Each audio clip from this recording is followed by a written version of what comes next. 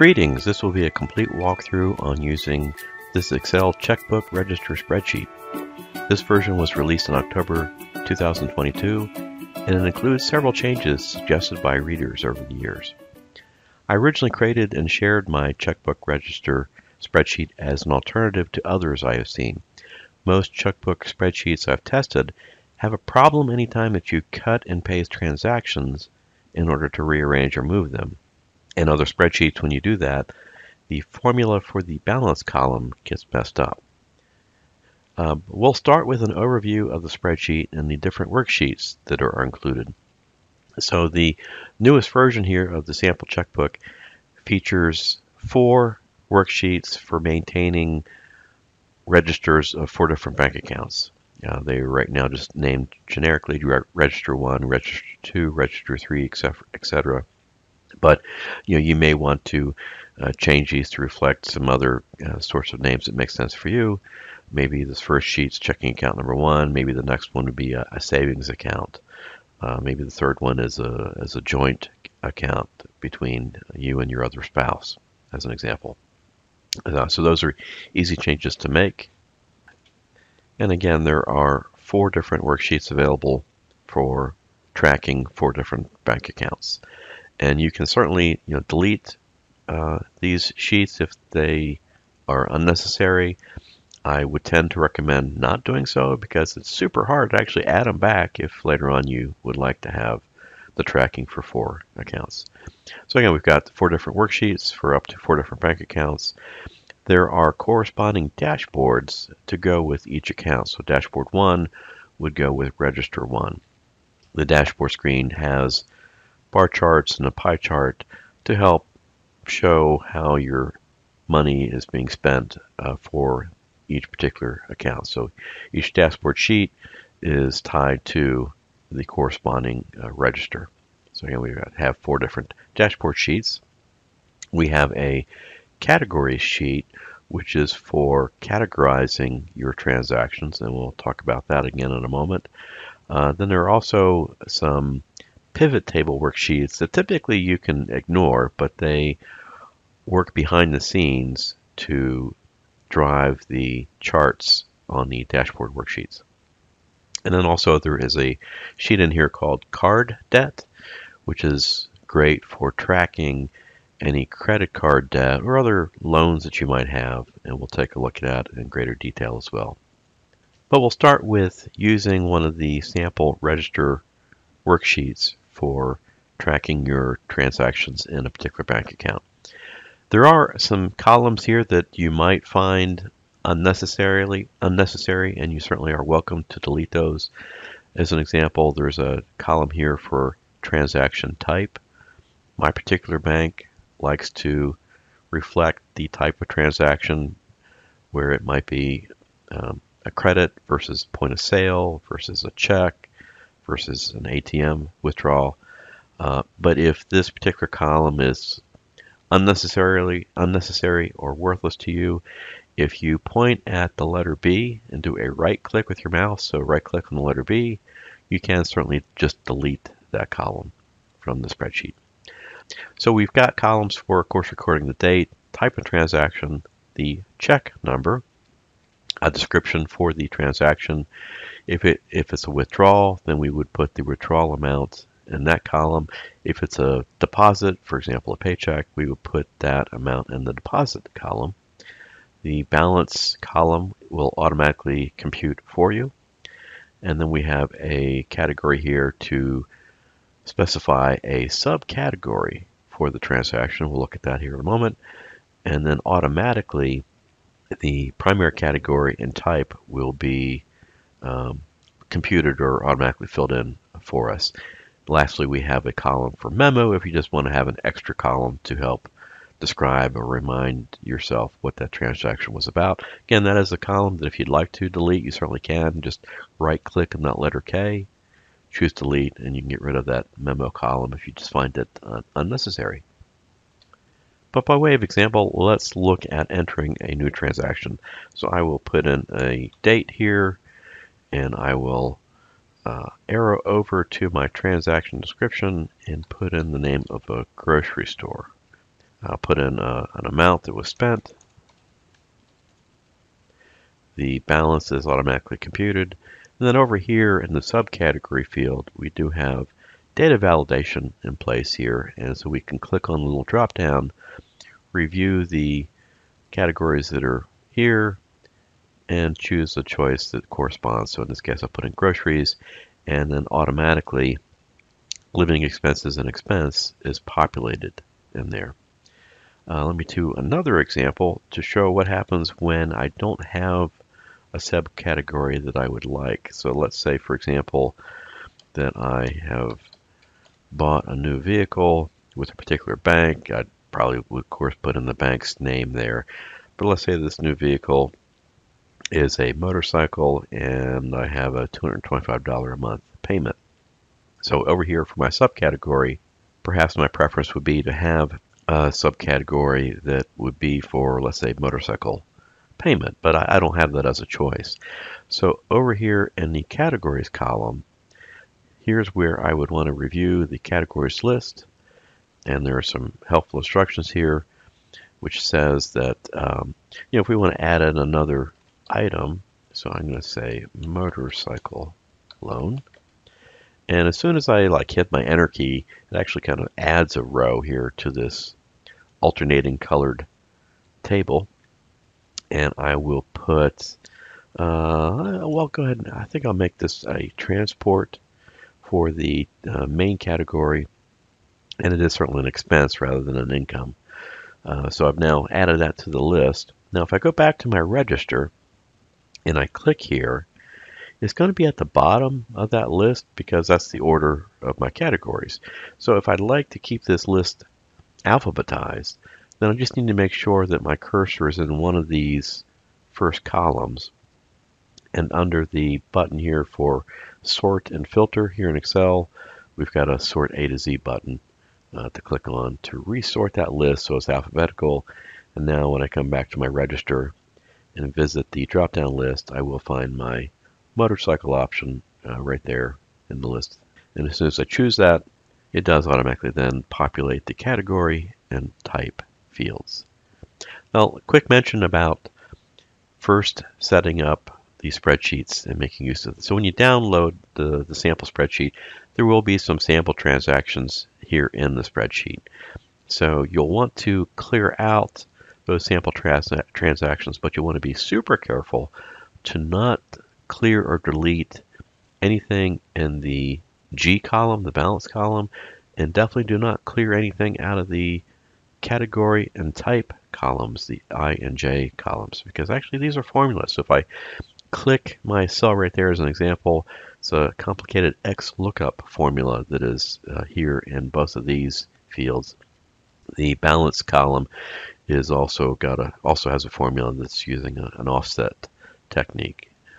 So again, if you are adopting the spreadsheet, then what I would suggest is that you use your mouse and click and hold down to highlight all of these cells. Again, I am not doing that to the balance column, but if I now hit the delete key, that would clear out those sample transactions, and then next I'd want to clear out these, but leave those alone, but just to clear out the subcategory.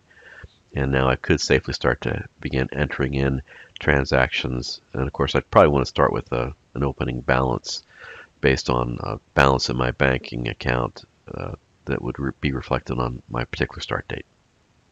Okay, now I'm going to undo my clearing out of transactions so that I have my samples back here in place. And before we move on to talk in greater detail about the dashboards and the credit card debt tracking, I want to talk about one of the other features that I enjoy in this spreadsheet, which is being able to put future transactions into the spreadsheet to help me get a sense for what my balance will be in the future. So it's sort of like a easy way for budgeting for the month. So let's say that here in the month of May, I know that I have several transactions coming up later in the month. I'm going to skip several blank rows and put in what would be maybe some of those upcoming amounts. And I'll go ahead and speed up the video to get these in here quickly.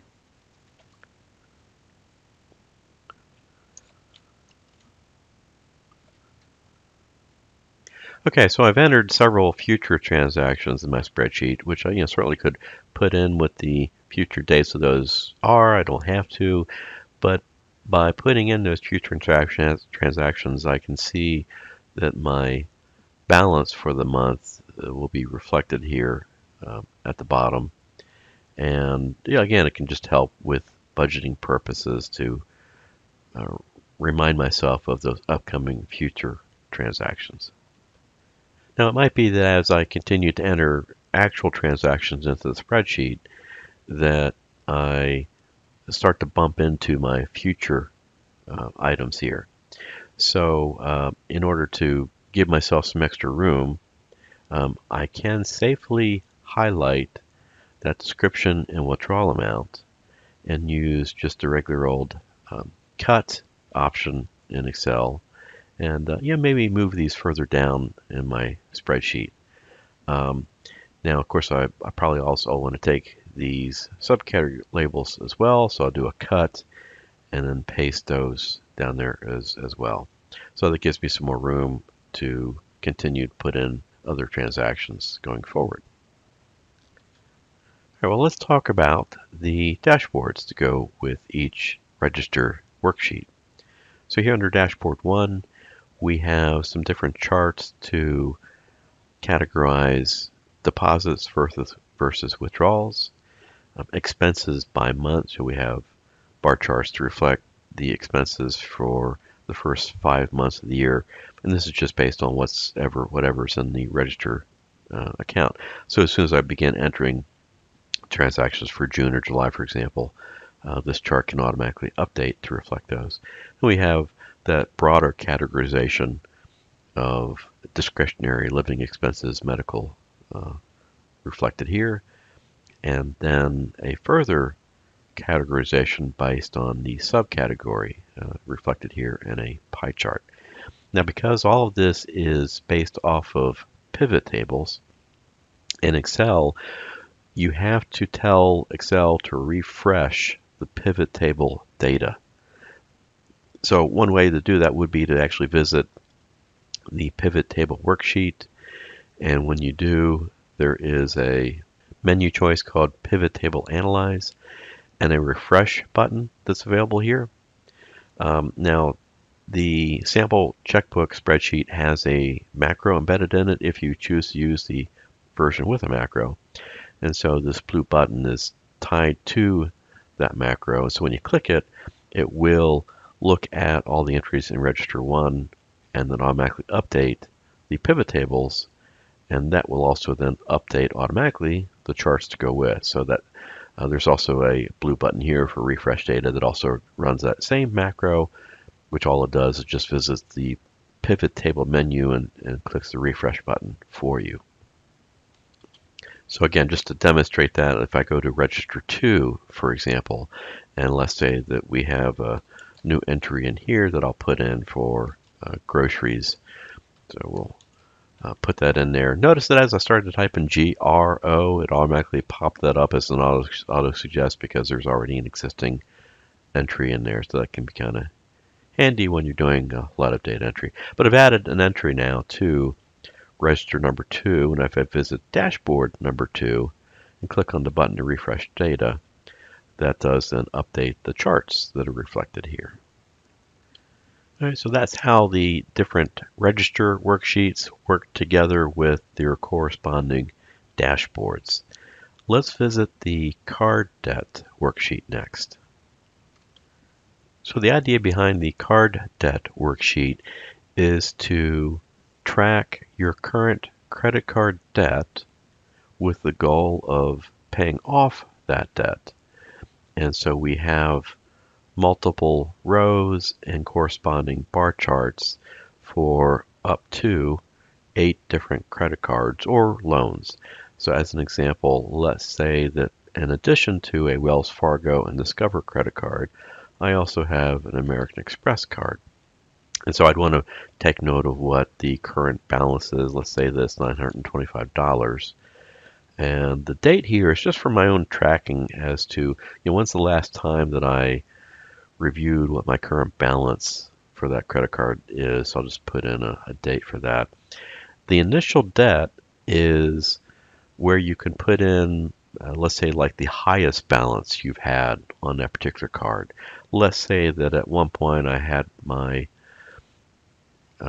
debt on that card up to $1,500. And so once you've put in that initial debt number and balance, then you will have a bar chart to show that currently I still have 60% owed versus what the initial debt or largest balance of my card is. And of course my goal is to pay off all my debt. So having my debt paid off, go all the way to 100% would be the goal. Okay, so on this particular worksheet you can enter in as many credit cards or loans as you might have. And again, just take note of what your current balance is, what maybe that initial loan amount is, or what the highest card balance might be that you've had. The notes column is perhaps just to remind yourself of maybe the current interest rate for the card. Not something you have to populate, but it's there if you'd like to. And before we close out this quick demo, I do want to mention one other thing about the 4 different register worksheets that are in here. The Excel filter feature is activated on all of the column headings. So the handy thing with the Excel filter feature is that in the example of the subcategory column, maybe I'm curious to see just my grocery transactions. So by clicking on the little drop down here at subcategory, currently I'm seeing all transactions, but if I choose select all, that unchecks everything. And if I'd like to just see the grocery items, I'll click that, OK.